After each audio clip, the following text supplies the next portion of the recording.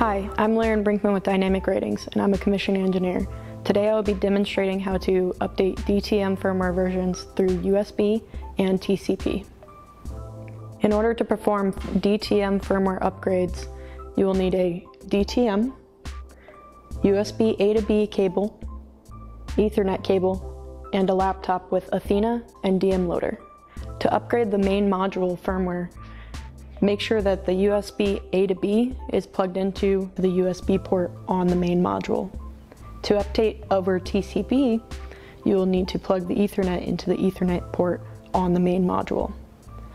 To update the BHM, we will need to move the USB over to the USB port on the BHM. Then to update the PD module, you will need to move the USB over to the USB port on the PD module. To upgrade the DTM firmware versions, you will need to cycle the power. To do this, you will use the breaker by flipping it off and then back on.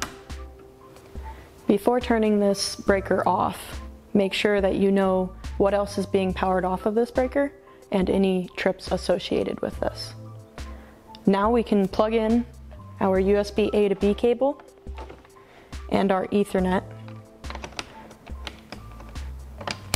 and get started. To update the DTM firmware, we will start by opening Athena.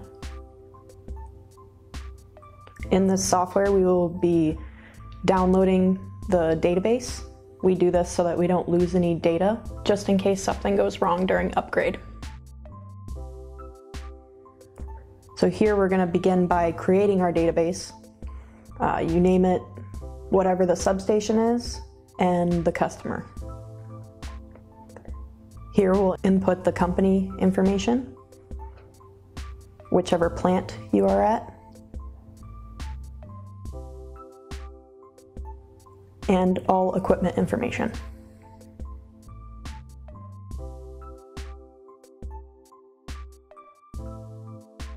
In the open system configuration, we will configure whichever type of unit we have there. So here for a DTM, we will include a main module, a BHM, and a PDM. To start, we will begin by using a USB communication. We will load new device data for all three of the modules.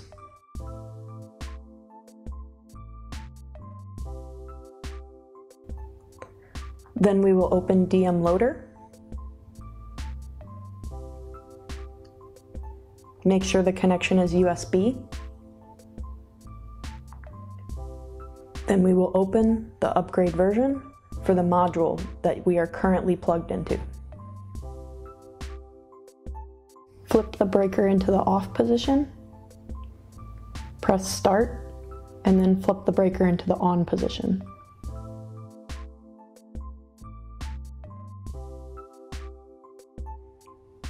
Then we will select the BHM firmware upgrade.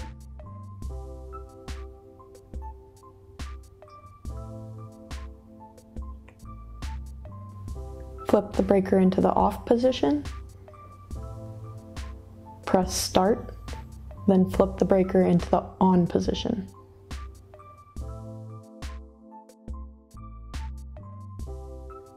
After the BHM firmware update is complete, you will see a firmware load succeeded. Then we will move the USB A to B cable over to the PDM and select the PDM firmware upgrade. Flip the breaker into the off position, press start, then flip the breaker into the on position. Now I am going to show you how to do DTM firmware upgrades over TCP. We will change the connection to TCP. Check the TCP settings, making sure that it is the same IP address as what is programmed into your DTM and the same TCP port. We will then do system configuration, detect configuration, and then you should see all three of the modules appear if you have all three modules. Then we will select the module that we want to upgrade over TCP, and then open up the browser, select the firmware version, and click Start. On this one, we do not need to power cycle.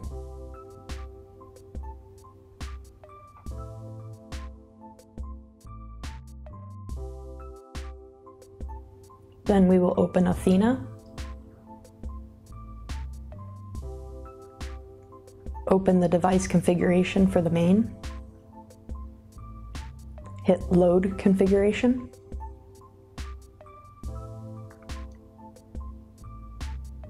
and now we see the firmware version just went from 2.05 to 2.12, which is what we upgraded it to be. We'll do the same thing on the BHM.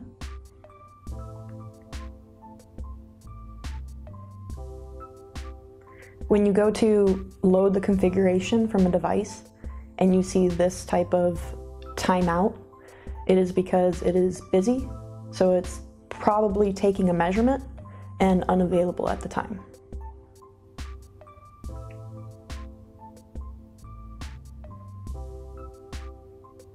So then I pressed load again and it was able to load.